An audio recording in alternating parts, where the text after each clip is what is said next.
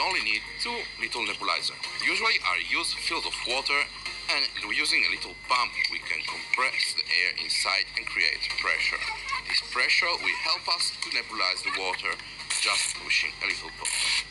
In this very hot summer, it's a very great thing to have a nice sensation. But in this case we will use it without water. It will be only a little air reservoir.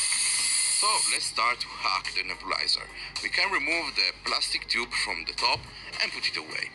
We need now 2 little caps. So this nail polish caps works great because have the same dimension of the nebulizer, as you can see. So we can glue them together. It's very important to choose a non-toxic glue because I don't want to intoxicate myself. So put all the glue all around and let the glue dry. Once the glue dries, we can make a little hole on the top of the nail polish cap, right here, as you can see. Later you will understand why. Let's take now a water bottle cap, and also here we need to make holes, one on the left and one on the right. These are 6 mm wide holes. Inside these holes we can insert this vinyl tube, 60 centimeters of vinyl tube, and push it inside. Let's take now a mouthpiece snorkel, and with a saw we can cut away the mouthpiece. We will use this part. As you can imagine, the pink water bottle cap have the same dimension of the mouthpiece.